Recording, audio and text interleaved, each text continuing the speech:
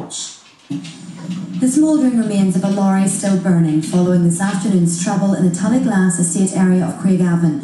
2 vans, a lorry and a car were hijacked and set alight by a gang. Police say the trouble flared as they carried out a search of a house. As the operation was taking place, officers came under attack from petrol bombers. It is believed the police search was part of an investigation into dissident Republican activity.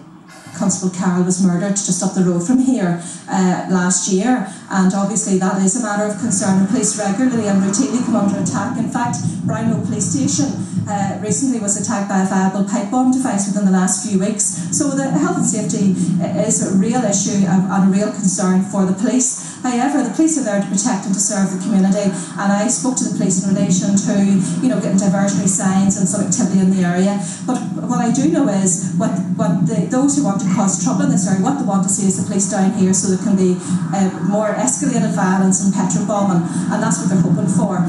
Sarah Moore, UTV Live, Craigavon.